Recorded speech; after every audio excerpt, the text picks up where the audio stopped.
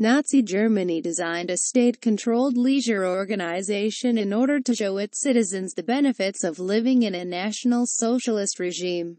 Working-class Germans were taken on tours for holidays aboard the MV Wilhelm Gustloff, and the program, nicknamed Strength Through Joy, became the largest tour operator in the world in the 1930s. This all ended when World War II began. In 1945, the Wilhelm Gustloff became part of Operation Hannibal, the German evacuation of over 1 million civilians and military personnel due to the advancing Red Army in Prussia. Over 10,000 people, 4,000 of whom were children, were crammed onto the ship, all of them desperate to reach safety in the West.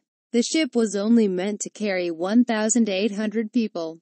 The Wilhelm Gustloff set off on January 30, 1945, against the advice of military commander Wilhelm Zahn, who said it was best to sail close to shore and with no lights.